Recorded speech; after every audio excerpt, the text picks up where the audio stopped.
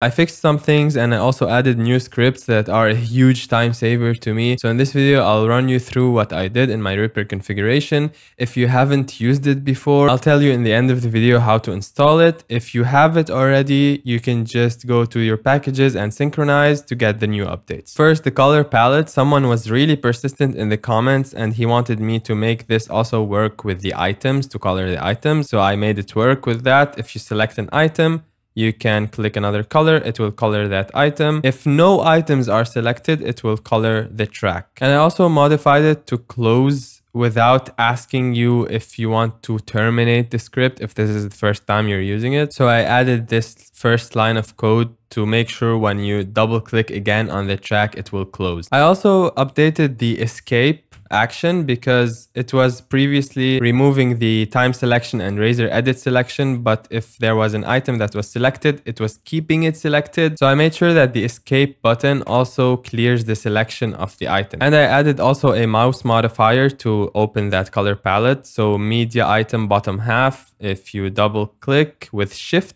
so hold shift and double click the bottom of the item, it will open the color palette. I'm telling you where I made the changes in case you are using my configuration, but you made some changes to it and you don't want to re-import my current configuration. So you can make these small changes on your own. I also fixed the zoom presets 5 and 4 and 3 to be a little bit more zoomed out. And I also made it center the view to the edit cursor. So right now when you click a zoom preset, it doesn't just zoom and leave the view sideways. It will center the view to the edit cursor. Now the scripts that are saving me the most time in my daily job, it's this and this. The first script is called move first media item on selected track to edit cursor. In the long episodes where I have music for different sections of the episode, I will have them in my template all in the beginning, and when I need them down the road, instead of going back, scrolling back and getting it and moving it to where I need it to be, I just hit one key. It moves the first item on the track to the cursor position. I can do this.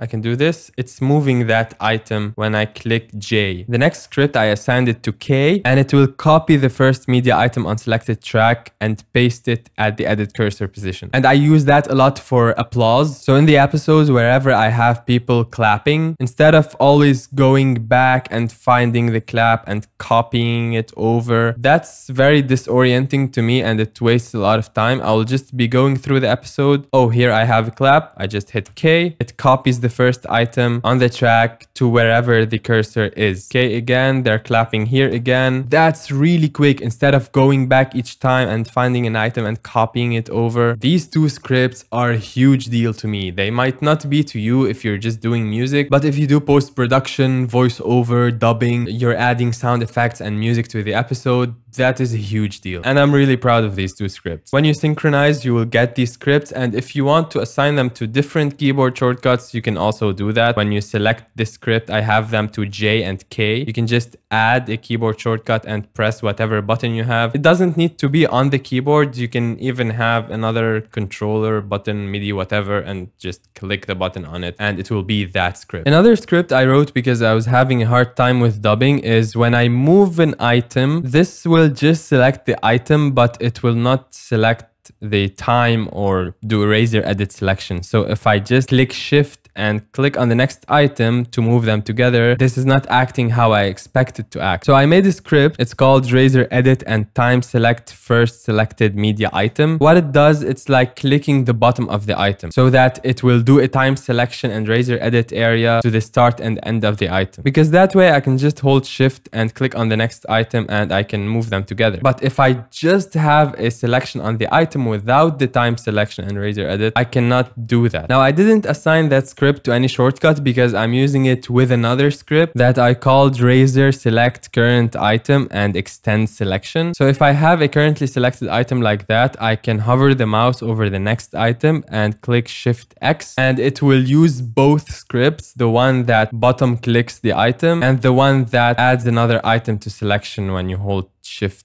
and click. So you can see that script is just calling two scripts. I couldn't make it work without the keyboard shortcut. Ideally, I would have wanted to just hold shift and click on the next item. But the way Reaper works, it moves the edit cursor before the script gets executed. So that's why I need the keyboard shortcut just for the first time. So if I'm doing this, I can just click Shift X and it will select both of them. And then I can just hold shift and click on the next one and work normally. It's just for the first one if it's not selected. I also added polarity switches to my simple delay plugin. So right now you can click here and invert the polarity. If they are linked, both channels left and right will get inverted. If they are unlinked, you can invert the left independently from the right. Also, something really important I changed in the preferences for the video is when moving audio items, seek video frame to, by default, it's mouse cursor position. I set it to start of audio item. So if I grab an audio item and move it, I will see the frame that corresponds with the beginning of the item. Because otherwise, if you leave that on default mouse cursor position and move this,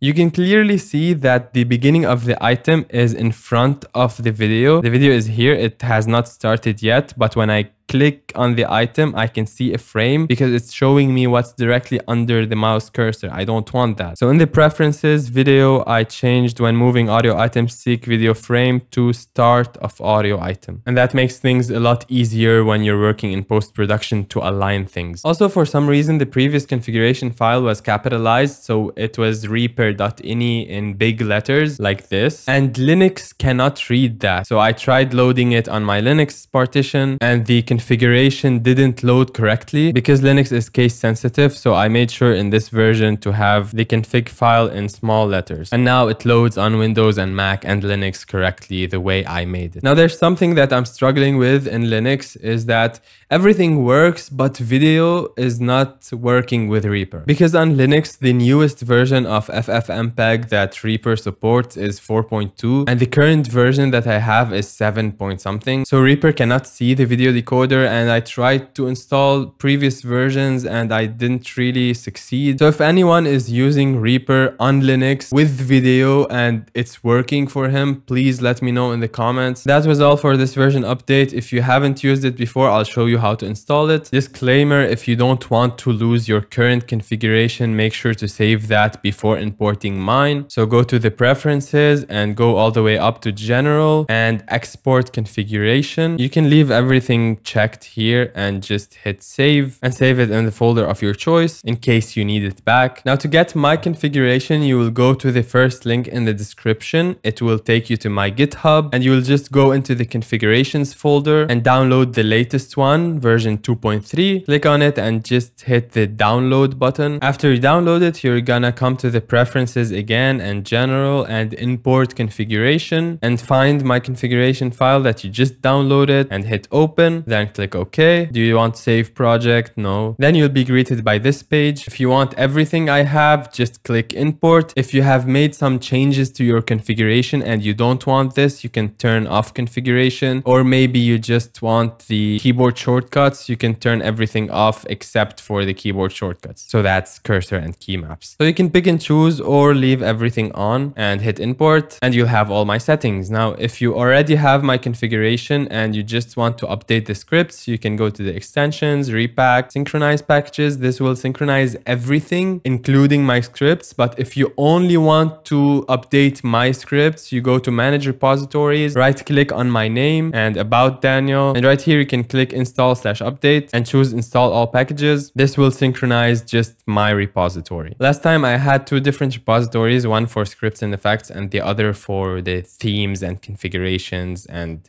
keyboard shortcuts and stuff like that, but I just combined them into one. So right now, when you go to my repository for Reaper, you have all the configurations in one folder, then all the effects and all the scripts, and anything else is in the miscellaneous folder. So right here, you can find just my keyboard shortcuts or just my mouse modifiers or just the splash screen. That is what you see when you open Reaper, this image. And also I have a file for my toolbars and menus and my theme and the toolbar icons. Now, if you're using my theme, it doesn't include all the icons icons because the icons are in a different folder. So if you look at the waveform zoom and this looks green, it should be blue. So you can also get my icons from here. You can download the zip file and then unzip it and go to options, show Reaper resource path, and in the data folder you will find the toolbar icons. Just replace that folder with the one you just downloaded and you'll have all the correct icons with the correct color. They will be blue like that, not green. I should probably make a separate video on how to install my configuration and how to update, because it's not very efficient to say all this in every single video. If you like this video, make sure to hit the like button, and if you're using my configuration for your